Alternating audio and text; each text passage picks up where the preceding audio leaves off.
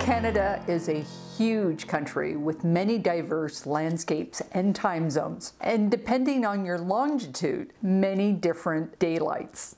And I love meeting quilters from across the country and hearing how different and alike our lives are. Today's guest is Erin Suliak from the Northwest Territories, and she comes from a long line of quilters. And we are talking about how living that far north affects how you quilt, what you quilt with, and how you see color. So grab your sewing and a cup of tea, and here's my interview with Erin Suliak. Welcome, Erin. Thank you so much for being on the show. I'm just so delighted to have you here. And you're coming to us from the far north in Canada. How close are you to the Arctic Circle? Oh, we're still quite a bit away from the Arctic Circle, but we're definitely north of 60. So I'm coming to you from Yellowknife, Northwest Territories, which is my birthplace and the place where I am so proud to call home now. So when will you lose the daylight completely? Oh, yes, the important question. Well, it's starting to get pretty dark now. Once you hit the equinox, then things really start to speed up. I would say by the end of October, it starts to get pretty dim. And then once December hits, it's pretty twilighty. It'll be, during the darkest days, the sun sort of just shoots over the horizon for a few hours and then bumps back down. But the thing is it sounds as though it's really dark, but it actually isn't, because there's snow on the ground. So you get a lot of reflection off of the snow, and it doesn't feel as dark as it would perhaps if you didn't have snow. You wait a day and it's changing. I mean, the incremental changes, they jump quite a lot. So if you just wait a week, there's quite a difference in a week, whether you're losing light or if you're gaining light. So it's a really dynamic feeling. Even when you're going into the dark, oh, well, once December 21st hits, we're going to be bouncing back up. And the quality of the light is always changing. And that's one of the beautiful things, that if you quiet and you can observe and you can listen, you can really experience this really interesting light that happens in the winter. And then the flip side, you have the benefits of the midnight sun in the summer. So it's just ever changing. Yeah, light is something definitely that I think Northerners come to appreciate quite a bit. And how does that affect your time for quilting when it gets dark like that? I think a lot of Canadians or people that live in the Northern Hemisphere, you start depending a lot on your extra light. So I try to just have as much light in the space as I can. And I find as my eyes get older, I need to have more light too. So I have about 3 or 4 different sources of light when it's wintertime. I tend to leave my handwork for the weekends when I can do it, with natural light. And I do my sewing at night with a whole bunch of lamps on. You have an amazing Instagram feed. You've always seemed to be able to find the color in your surroundings. Have you always looked for color? I think so. Yesterday, I posted a little bit about, it's strange, but my baba, my Ukrainian grandmother, she used to cover hangers with, and I think a lot of people are familiar with this craft. I saw that, and you even referenced the name of the yarn, and I went, oh, right, that's what it was. Used to be able to get it at Woolco. My baba was so mad when Woolco closed because it made it more difficult to find that stuff. And so it's interesting because I think this love of color comes from a long way back, and maybe it's in my genes, because just opening the closet, you have this riot of color above the clothes, because she would never do the same color combination twice. It's just this crazy rainbow of color, even in the most mundane of places. And her garden was really loud and brightly colored. I had gardeners on my mother's side too. My grandfather was also an amazing gardener and bred gladiolas. And I think it's just inherent. I also grew up with quilts in the house, and those quilts were always a riot of color. They were never these really careful, composed, sedate things. They were always scrappy, and they incorporated tons of different scraps. My great-grandmother on my mom's side, she would make quilts with her daughter, and they had a very large family. So my mother has 7 brothers and sisters, and then there's family expanding outwards too. But they would give a quilt to every newborn child.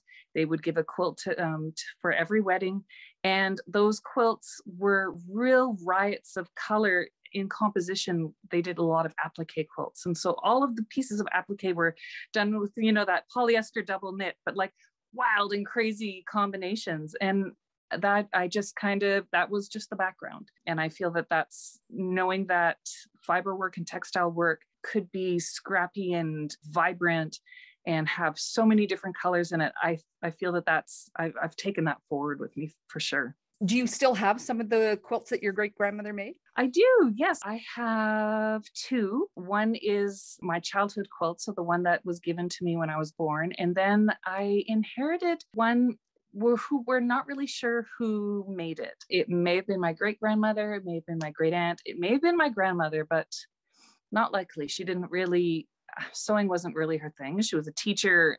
She was more cerebral. She wasn't really a maker so much, although she was an excellent pie maker, excellent cook. So I have those two quilts, and that unknown quilt, we know that one of my matriarchs made it. It is an absolute riot. It's scrappy pieced. It's all over the place. It's hard to tell where it starts and stops. There's these elements that just kind of cascade around each other. It's applique, sort of it must be applique on a base, on a foundation. And I have those quilts. That one in particular that I just love, it's falling apart. It was really well loved in the family. But we even brought it to a family reunion, and none of the 8 children could figure out exactly where it was from. No one recognized it, but that group of women, they were so prolific in their quilt making. It's no doubt that there would be quilts that go under the radar. What did they use for the batting? Usually they didn't have a batting. I think they used like a flannel sheet. So they'd use like a sheet, they'd put the applique on the sheet, and then they would have a flannel sheet in between and then a flannel backing. So really kind of more of a coverlet sort of thing, a really never sort of squishy, puffy battings, either polyester or cotton. They didn't really do it. It was mostly onto a foundation and just layered sheets. They made some interesting choices, but they made them, well, especially the one where we're not really sure who made it, because of such a wild array of fabric, including double knit. It's quite heavy. Like, it's a very heavy blanket, and it just has a wonderful weight to it when you're sleeping under it. And so I've been thinking about doing the same with some future work. I've been gathering like wool blankets that I think I might use as sort of like as the batting inside my quilts, just to give it that extra weight, especially for the quilts that we have around the house, because I just have such fond memories of that heavy weight of a quilt on top of you. I made a couple of heavier quilts this year, and one was because I used a batting that had a flannel on it, and the other one I used 2 layers of linen, one on the front and one on the back, and both people just said how much that weight just helps them sleep. Other people are looking for light ones, but my family's looking for heavy ones. So I've just done my first double batting one, see how that turns out. Yeah, I love the idea of experimenting with those thicknesses. My Ukrainian grandmother, my baba, she also made coverlets with wool inside them. So like wool batting that she would lay out. And those are really thick and really warm and really heavy. I've since made sort of a patchwork duvet for that one, and tied, right? I think those really heavy quilts, there's no sense in trying to quilt them in any way other than to tie them. And I've seen a resurgence of tie quilt in the modern and art quilting circles. So I think that's fantastic. It's really interesting to me, because to me, it's getting down to roots. It's so much faster to tie a quilt than it is to quilt it. Like you're saying, the heavier fabrics or the multi-layered fabrics, so you don't have to worry about getting those through a machine, like denim quilts and puffy quilt. When did you start making your first quilt? I made my first quilt. It was a little lap quilt in, I think it was grade 5 or 6. It was for like a home ec project, and it was hand quilted. I think I still have it in my hope chest. It's small, but the first quilt that I actually made was a gift from my parents that I made when I was in university, around 22 probably years old, and I was such a jerk. I was really excited about quilting. I had it all set up. I pieced the top, and then I handed it to my mom saying, "Here's a quilt for you, but I'm not going to quilt it. Can you quilt it?" But she took it and she quilted it, and it's lovely. I didn't know the patterns at the time, but it was like a trip around the world pattern. But the reason I got back into it as I mentioned, a librarian by training, and I love libraries, and I love the Victoria Public Library. And I especially always have haunted the craft or, you know, sewing sections of those libraries. And I came upon a copy of Jean Ray Laurie's Quilts and Coverlets book, and it blew my mind. It blew my mind because, you know, it was published in 1970. You open the book, and although some of the stuff is dated, some of the stuff is just wild, modern, amazing. And I didn't realize that quilts could look that way. I mean, I knew my family quilts, but what really struck me was I've got it right here. And there's a picture of this quilt here. It's like a velvet quilt, and she called it Hills and Valleys, and it's filled. So it's like a really raised quilt like this where it's stuffed. And my aunt had made our family this quilt. It's the spitting image. So she must have, you know, in the late 70s had this book and made it. And there aren't really specific, not super big detailed instructions on how to make it, but I saw it. I saw the quilt and I was like, that's what Aunt Maggie used. What else is there in here? And I just started seeing like amazing quilts like this. And I didn't realize, it blew my mind. There were these scrappy, intricately pieced. She goes into a lot of detail about applique, which I recognize from my family quilts. And her writing is just so clear and permissive and expansive. And I thought, I can do this. These quilts are wild. They're so interesting. I can do this. Like, and even looking at them now, you know, this is some beautiful trapunto work. And this book, she features the work of a lot of different artists. That's not just her work. And it blew my mind. And I thought, you know, this is an old book. These are old quilts by now, but the work is so fresh.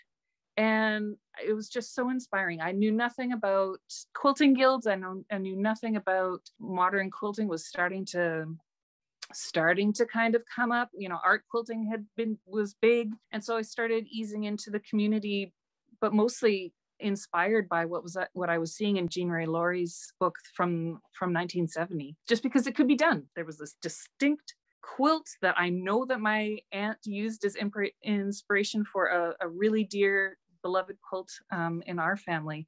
And so I knew it could be done. I knew it was possible to do. And so I started quilting, but I have hardly any of those quilts from that time, other than the one that I gave to my mom to finish quilting. They were small. They were just sort of lap size because I was experimenting. And they mostly ended up cat quilts. They got really gross, and they were kind of disposable, I guess. I just have one quilt left over from that time, which I kept more care of and didn't let the cat throw up on. So you hung at QuiltCon in 2019 in Nashville with your quilt Shattered, but that is a very muted palette and quite different. And I know from your artist statement that you were recovering from an illness. Do you think your convalescence influenced your color choices on that? In part, yes. So what I was recovering from a whole series of kidney stone issues. And what I actually set out deliberately to do when I started that quilt was to work with a muted palette, because that's what many modern quilters gesture towards, is about sort of muted palettes and low volume quilts. And I thought, well, I'm going to try making a low volume quilt. I'm normally a riot of color, but let's see what we do when we back off a bit. But of course I couldn't just leave it completely white and black. And I introduced those pops of color to sort of provide interest for myself, and then interest visually too. I was really pleased with that quilt. I spent a lot of time quilting it. I was just very pleased to how it all came together, because the concept held together, the piecing held together, and then the quilting also really worked to tell the story. It's very densely quilted. It's probably one of my most densely quilted pieces, partially because of the size. It was manageable. I mean, it's only maybe a meter by a meter. It's not super huge. I did have in mind, you know, kidney stones are usually white. Yeah. But it was also about the pain. It was mostly about the pain. And in my mind's eye, that pain is white. It's like white noise. It's like that white noise that distracts, that doesn't let you concentrate, that sometimes just completely bowls you over. So it's, yeah, again, it was one of those pieces that when you finish it, you go, yeah, this is a good one. And I was pleased to see that the Modern Quilt Guild thought so too. But it's also strategic too. You know, if you look at the categories in shows and you say, okay, well, what in these categories could I possibly submit? And so, you know, if you know that there are certain types of quilts and you're very invested in getting into a show, it doesn't hurt to be strategic. So that kind of just all came together and was shown. I was really happy about that one. Your day job is you are the territorial archivist for Northwest Territories. In your daily work, as you're cataloging the photographs and that, are you looking for quilts and handicrafts? There is such an amazing wealth of artistic work traditionally in the North, whether Indigenous artworks or artwork brought up and art traditions brought from settler groups. It's an interesting question that you asked because I'm currently working on creating some cataloging assists for my staff. So to be able to point out, you know, if you see this sort of thing in a photograph, it's really critical that you describe it so that when you describe a photograph, you make it more discoverable. And that's one of the biggest challenges because there's no OCR god that looks at photographs and then assigns what is described in those photographs. When you do a Google search, someone has actually attached or tagged, you know, that photograph with what it is. So that's why those visual searches are imperfect right now, where you just get, sometimes you get a weird mess of random images or kind of close, but maybe not exactly what you're looking for.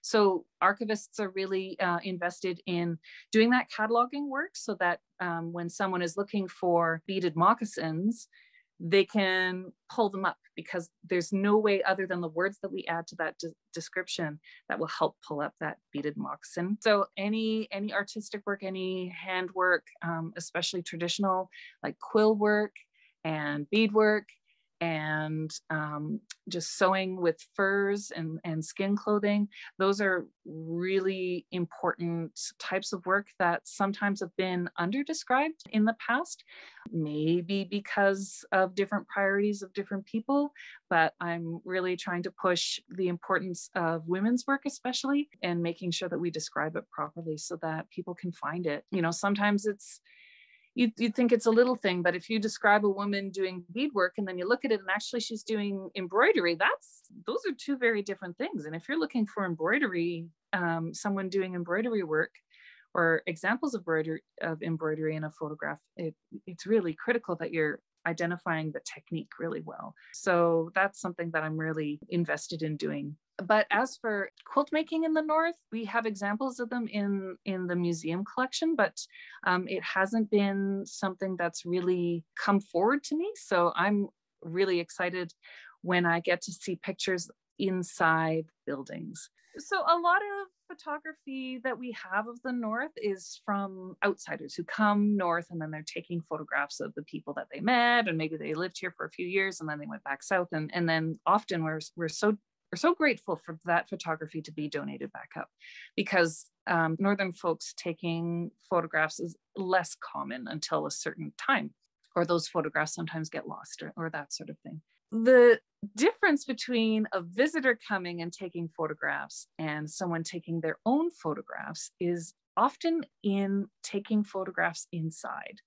Partially that's due to technique, right? If you don't have a good flash system, you're not going to be able to take good pictures inside a building, and you're not going to be capturing that sort of home life, including quilts, blankets, coverlets. What are you using for textiles inside the house? And it's those, you know, photographs of life, of domestic life that are that are really exciting. They really bring you into the time when you see how people were living.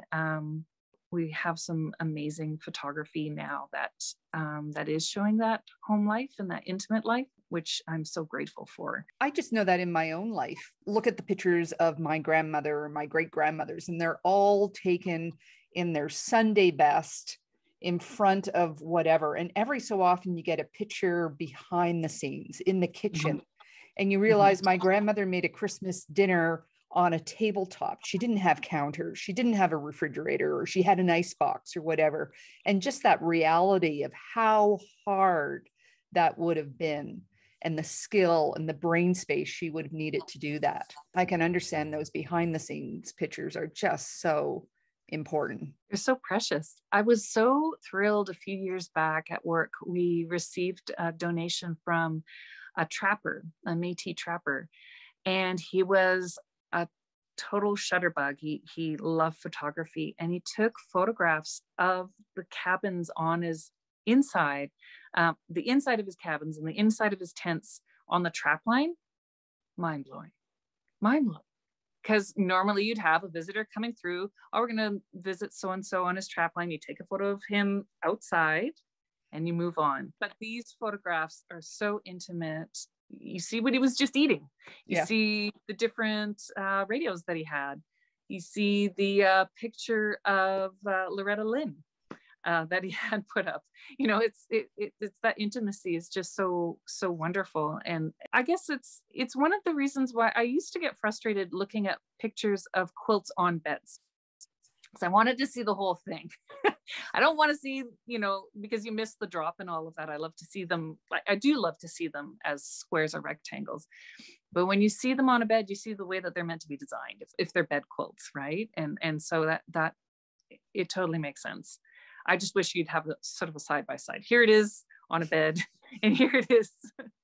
Or you look at the old quilts that are sort of T-shaped because they don't waste that corner bit with fabric. That's just the front drop and the side drop, because then you imagine them on the bed so beautifully that way, and they look so odd just sort of as a flat lay, but beautiful in both ways. One of the things that frustrates me about the documentation of crafts and everything, like they talk about the hem work and they talk about, the layout and fabrics and whatever, but they don't seem to tackle what this was fulfilling for the maker. If you were a smart woman and liked math and you were in the middle of nowhere, what did you do to stimulate your brain? Or just other ways, like you like the way color changed and whatever, all that work in the quilling and everything. What was that doing to the brain of the maker? I'm almost less interested in the result as I am in the person behind the maker. No, it's true. I think about my great grandmother and my great aunt. They had a sort of a seasonal round on the way that they would produce these huge amounts of quilts that, the piecing would happen at a certain time of the year, and then they'd get together and quilt the thing.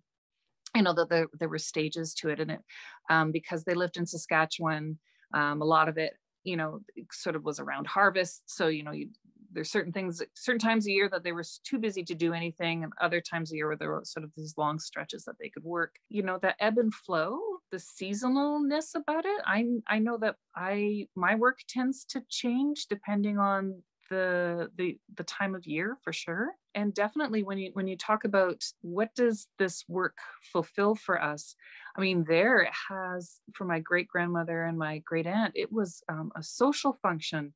It was a welcoming of new life into the family, into the fold. It was a celebration of major events. No matter how many children there were in that family, everyone got a quilt.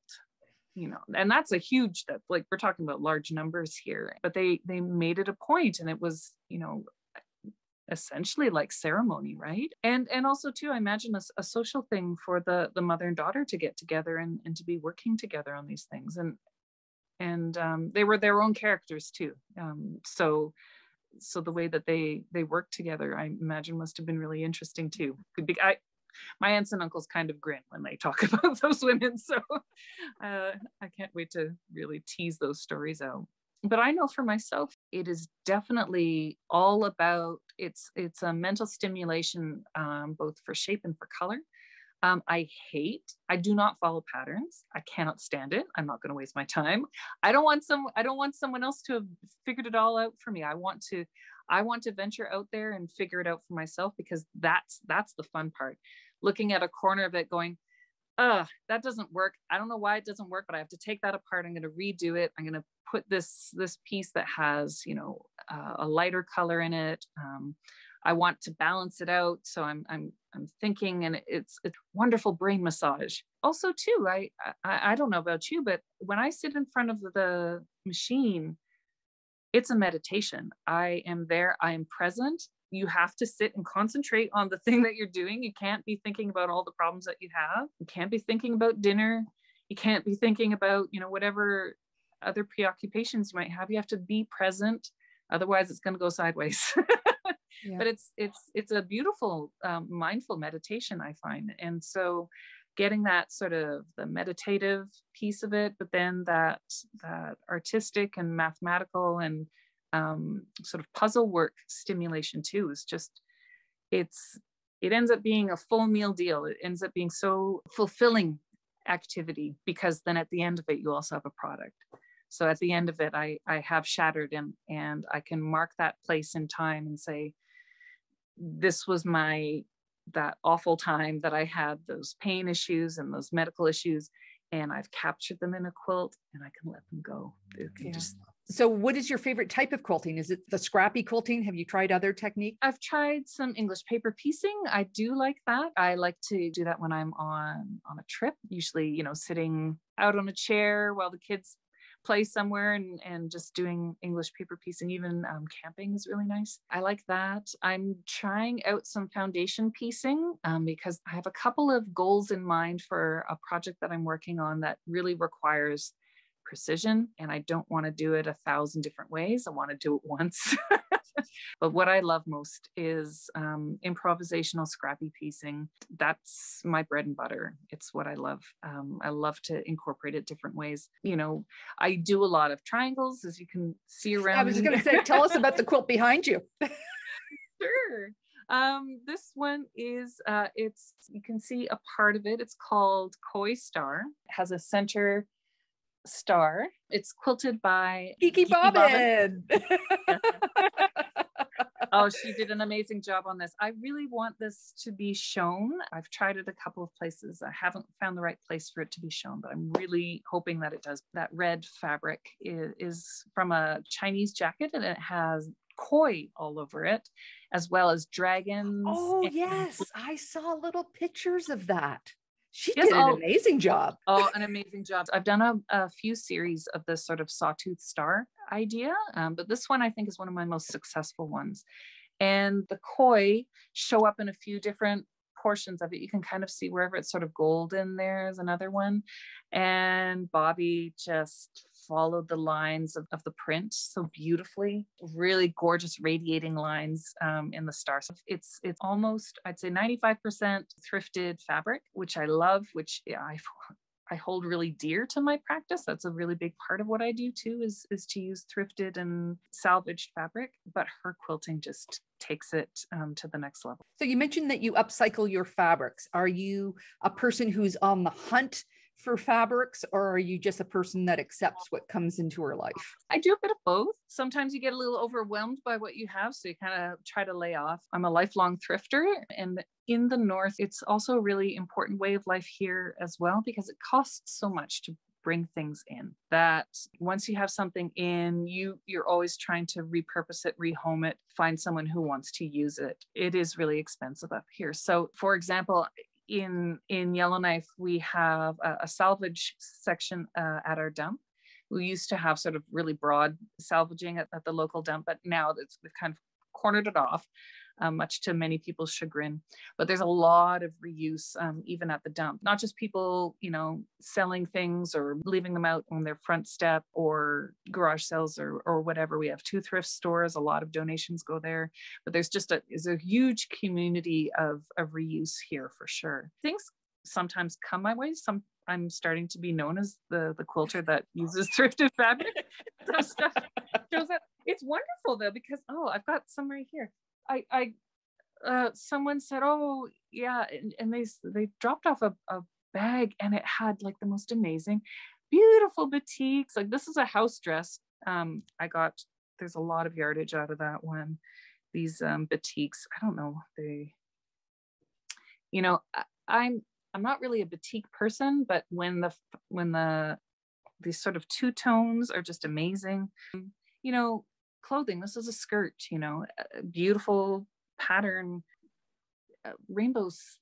This is an old Esprit shirt. I must have coveted the shirt when I was a teenager because it's come back to me. It's wonderful. And now large prints coming back into menswear again. So you're finding the most amazing things, and they're coming to me. I'm salvaging them from the dump. I'm getting them at the thrift store. Shot cottons, men's shirts are made of shot cottons all the time. So I just have a wealth of choice. We have a wonderful quilt fabric store here called the Quilted Raven. And she has an amazing selection. She's really well supported by our quilt guild here in town, as well as other sewists coming in to do other types of work.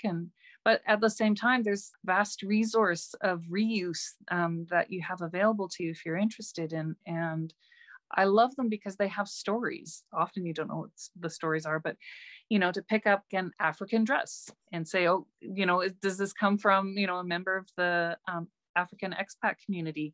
Probably.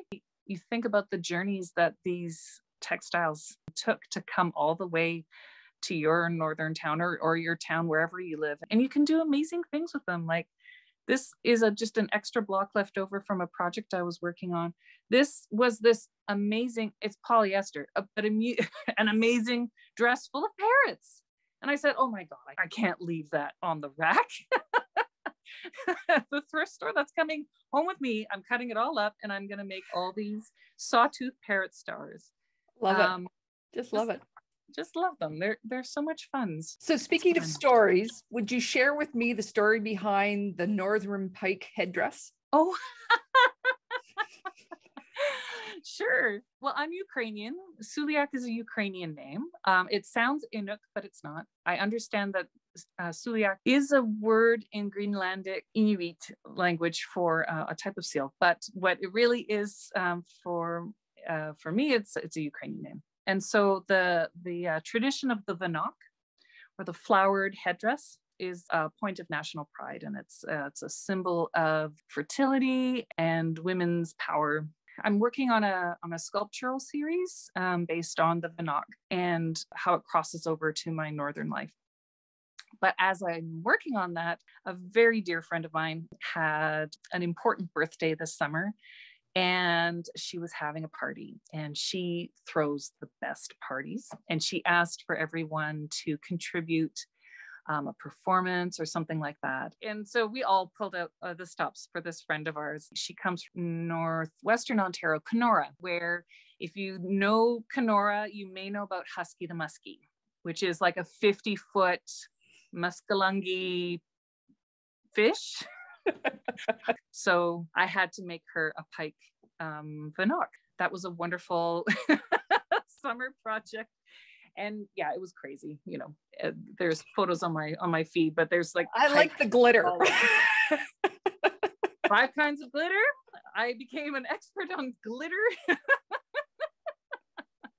But if you know my friend, one type of glitter is not enough. If you can do 5, then do 5. So So this might be a silly question to ask an archivist, but do you put a label on your quilt? I do, but I only do ones that I think are going to go to show. Isn't that terrible? This one doesn't have. I am shocked. Label yet. I know it's terrible. When I gift them, I always put a label on them so that they usually it says who it's for and who it came from and the date. But I have a whole bunch of quilts at home, the ones that we just have in normal use that still deserve some labels. Not the ones for my kids, because I've labeled those, but not the general ones. And this one doesn't have one yet either. So I really should get to it. I'm stubborn about them. I usually embroider the label, so it takes longer. And that And I love embroidery, but it also it takes longer. So if I don't have to do it, I don't. I haven't put any labels on my quilts ever. And I just started doing it this year. Doing it this year, but I now realize the trick to it is to make the label at the beginning. Don't do it at the end where, you know, with that last stitch of the binding, you're going, I'm done. No, yeah, definitely. Like the key would be before it gets quilted, so that you piece it into your back or sew it onto the back and then it gets quilted along. I've only done that a couple of times. Usually it's a last minute thing. Have you passed your love of quilting on to any of your family members? My boys are fascinated with it. You know, show them how to hand sew. They make little pillows for their stuffies. But we haven't yet graduated to actual quilting. It's a good point. We're currently in kind of a lockdown here in Yellowknife. So, you know, what do we have the time? I should probably teach the kids. We'll make a little quilt for each of their stuffies. That would be a nice project. They have grown up with this all over the house. They surprise me with their comments and critiques, with their compliments. They know that certain ones are new and certain ones are old, so they're always paying attention, and I appreciate that of them. One of them made a comment a couple of weeks ago, and I thought, oh, you are paying attention. If people want to find you, how do they find you? My Instagram feed that you mentioned earlier, and my handle is Suliak_North. It's a play on my last name, and that way you can think about that northern quilter. Thank you very much. Love your time. Loved meeting you. Hopefully one day in person. It was such a pleasure to meet you over Zoom. Thanks so much. I hope you enjoyed my interview with Erin. I'll have her contact information and social media links in the notes below. And definitely check out her Instagram feed. And I'll also have a link to the Northwest Territory Archives if you are interested in any of the photo exhibits of life in the far north. Next up on Karen's Quilt Circle is Amira Ameridin. She is a talented quilt designer and free motion quilter from Malaysia. We don't often think of quilts in the equator, but Amira is going to tell us all about it, and you don't want to miss it, so make sure you subscribe. Next time you're in your sewing room, make sure you have Karen's Quilt Circle playing on in the background. I have interviewed so many amazing people in this series. Let one inspire you. And check out last week's video on how to repair holes in your quilt, because holes happen. Take care, and I'll see you next time.